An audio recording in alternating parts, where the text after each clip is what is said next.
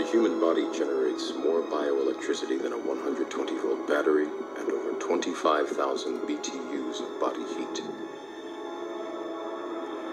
Combined with a form of fusion, the machines had found all the energy they would ever need.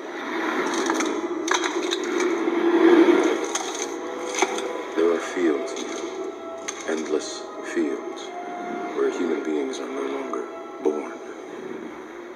We are grown.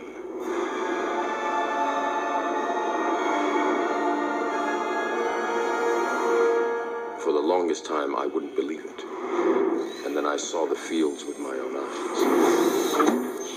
Watched them liquefy the dead so they could be fed intravenously to the living. And standing there, facing the pure, horrifying precision, I came to realize the obviousness of the truth. What is the Matrix?